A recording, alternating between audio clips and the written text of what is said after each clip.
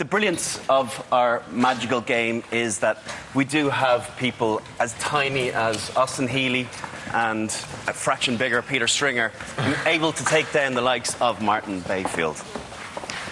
But they have to get their technique right. And we want to go through a couple of techniques, namely the choke tackle and why it happens and why we look at doing it and what the triggers are. And secondly, just the chop tackle and, again, what the benefits of that are. So just from a demo point of view, before we do, we'll just have a look up and see the big screen of one of the games. I think it's Sale are playing in the Premiership. You can see first player in makes the big impact. Second player in identifies that the ball is there to be held up. And what we're looking for is for the referee to call maul. Now, George, just explain to the people at home, what exactly is the difference between a tackle situation and a maul situation? Well, first and foremost, like a tackle situation, a ruck is formed when one player from each side is over the ball. With a maul, it's obviously when the ball is held up and obviously momentum is there. So from a maul point of view, to negate a maul taking place, the tackled player needs to have at least one knee placed on the ground. That's when referee calls, OK, tackle, release, and so a ruck ensues, OK? So let's just have a quick look at the choke tackle, first of all. So similar to the clip, the picture is the ball looks as though it's being held up. Joe is already hooking the leg, making Jamie unstable, which is fantastic. Going to make it more difficult for him to get to ground. And then second player in locks on the ball. What are you trying to do? Are you coming over at the top? Are you trying to lock underneath?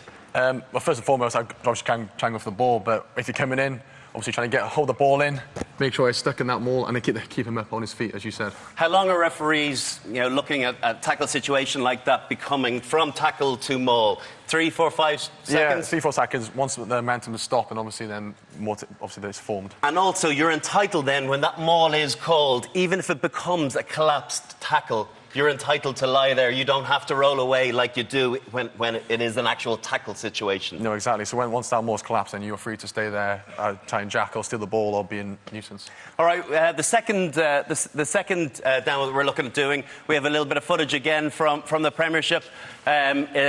Bath last year, Peter Stringer playing for them. Great tackle from Jackson Ray on Batty, and straight away Johnson's in. He mightn't have pinched the ball, but he slowed it down. So if we can we'll start over, make sure we don't hurt our prized asset. So we'll just make a tackle.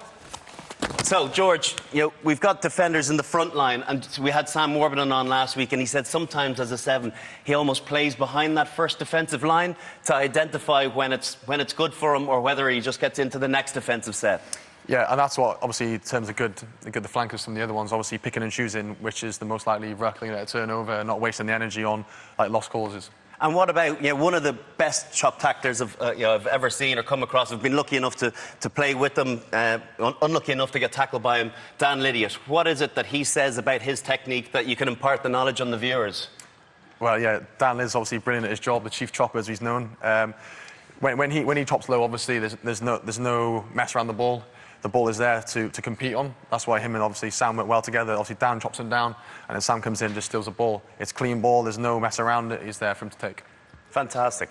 Great stuff. Jamie, have you survived? Yeah. How's the broken hand? Yeah, that's Let me all help right. you up. Thank you. This one. Oh, God. Wow, nice watch. That is a house. You have a house on your wrist. That's outstanding.